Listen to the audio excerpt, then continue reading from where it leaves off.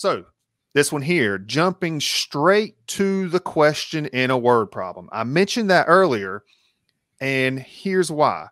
If I skim the question, it says right here, how many students are in the class? So I'm already kind of keeping that in the back of my head. How many students are in the class? How many students? Okay. Now, ratio of boys to girls, the order does matter. Boys is first, girls is second. Therefore, the 2 represents boys and the 5 represents girls. Sorry about the background noise. If you can hear that, we have a big dog barking, but boys to girls, 2 to 5.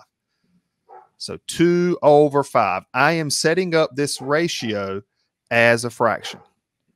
The 2 represents the boys.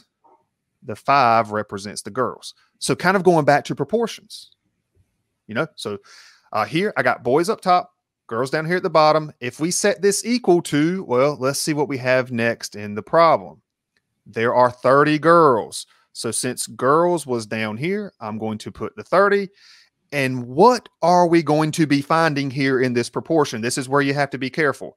The only thing I'm solving for is the number of boys.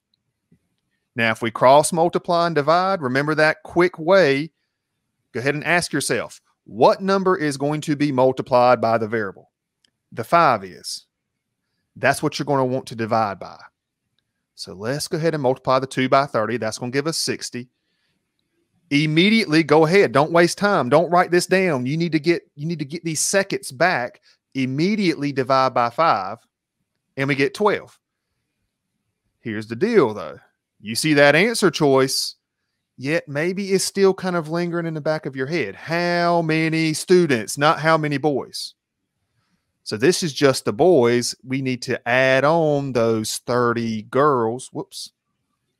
30 boys, add on the 12 boys, add on the 30 girls. We have a total of 42 students because it said how many students are in the class. So don't let that one little itty bitty word there cause you to get this one wrong.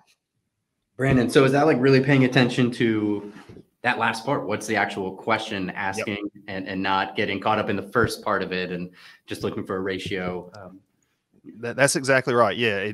So sometimes jumping to the question, whatever that question's asking, is kind of sticking in the back of your head, perhaps. It says how many students. It didn't say how many boys. And a lot of people will get that B equals 12 or X equals 12. And they're like, oh, I see that answer. I'm going to pick it. And then that could have been easily been a problem that you could have gotten right instead of you got it wrong. So is there anything for that? I mean, just make sure you're rereading the question once or twice, or the last part of the question, to make sure you're really understanding what exactly it's asking for before making your selection and moving to the next question. Absolutely. And that's something that I find some people don't do. They're like, they see an answer and they jump to that one. And I understand why. I mean, you're in this time crunch and you see an answer, you're like, oh, I got this right. But yeah, if you can sacrifice a few more seconds and go back and read it again, even after you read it first. How many students? Yet all we know here is boys, so we had to add on that 30.